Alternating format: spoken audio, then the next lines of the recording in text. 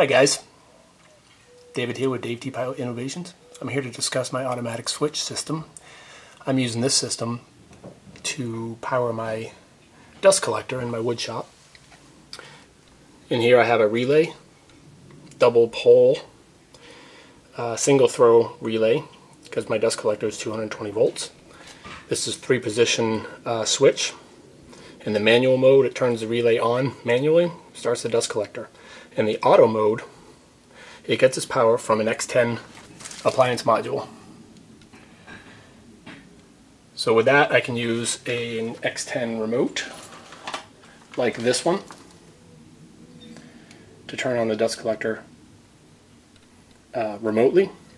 I also have a power flash module, which is connected to a current sensor. When it senses current, it activates the power flash module, sends an X10 signal to the appliance module, and trips the relay and starts the dust collector. It's a really sleek system. It works really well. I can show you all the different modes. First, auto mode or remote mode. I have to put the switch in auto. With it in auto, I can use my remote.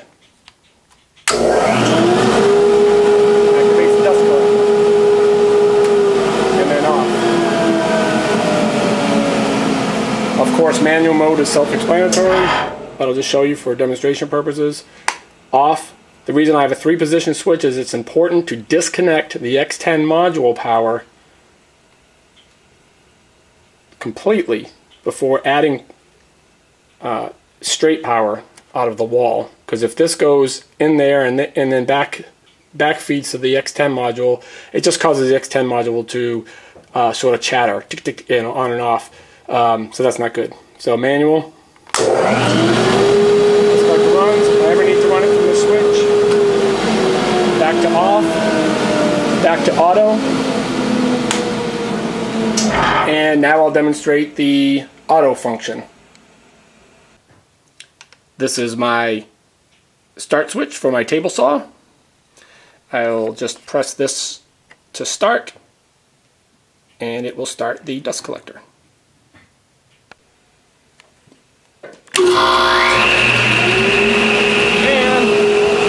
the dust collector is running. You see the bags inflated. Single saw off. And the dust collector is winding down.